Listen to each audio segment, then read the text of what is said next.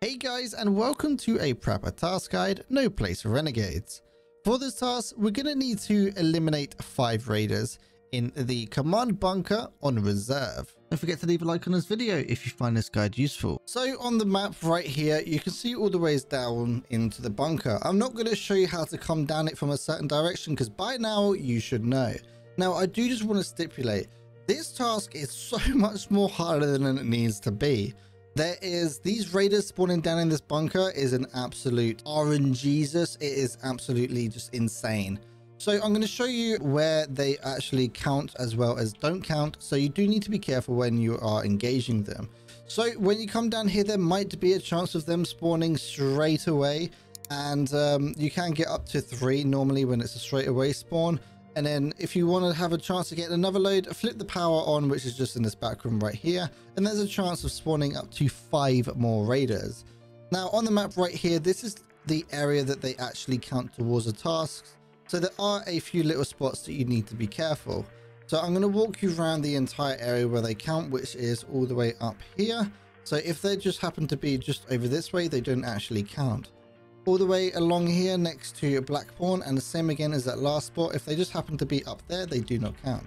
They do count all the way along here, but if they happen to go from this hallway up here, they don't count, which is, you know, just how it goes. And then same again, literally the line is right here. So if they're up that way, they do not count. They do count when they are in the water. Also something just to take note, when they are actually in the water, they don't actually get slowed down. So if you hear water, don't try to cut them off, because as they do walk normal speed, as well as they can run through this water, do watch out. The line right here is literally just here where the water stops. So if they're up there, they won't count towards your task. Now this one that I'm about to show you is the absolute bitch, to be honest with you, because the cutoff is so close and it makes no sense for it to be here. But the cutoff is actually halfway up here, which is round about here. If they happen to be up on this side of the ramp, halfway up or higher, they don't actually count towards a task, which is an absolute bitch, because this is actually a common place for them to be in this little walkway. And yeah, you just need to be careful. And of course, if they're up these flight of stairs any further than so, they do not count. So basically this wall right here, so they don't count if they're up there. And they do actually path up here. So just be careful that you don't get caught off guard. If you are struggling with this task, or just in general wanting to find people to play with, head over to piranha.tv/discord. We do have a decently large looking for group community, as well as a Sherpa system. So if you just need a bit more help than normal, then we are there to help you.